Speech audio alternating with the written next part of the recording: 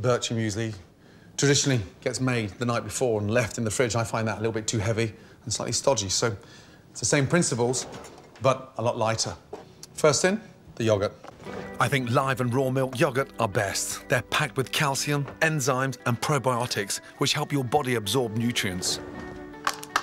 It's interesting, because the kids especially would prefer their muesli with milk, but the yoghurt, it's so much better for them.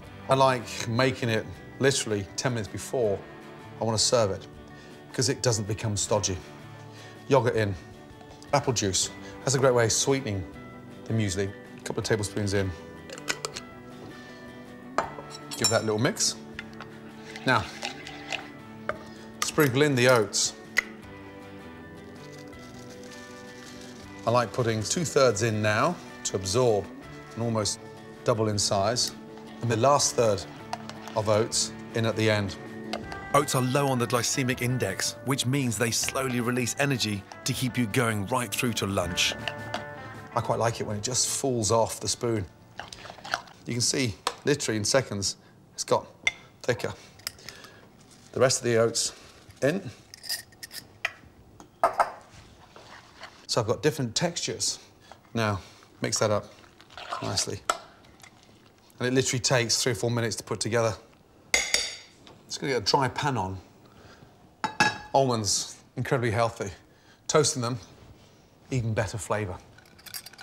Flake them into the pan, lightly toast them. That gives a really nice sort of crunch to the top of the muesli. Roll them around the pan so they're evenly toasted. Out into a bowl. The exciting thing about putting your own muesli together is that you're in control. Blackberries, summer, raspberries, strawberries, and so it changes. Berries don't just taste great. They're packed with antioxidants and vitamins C and K. So just dot the top of your muesli with your blackberries. Generous on the blackberries.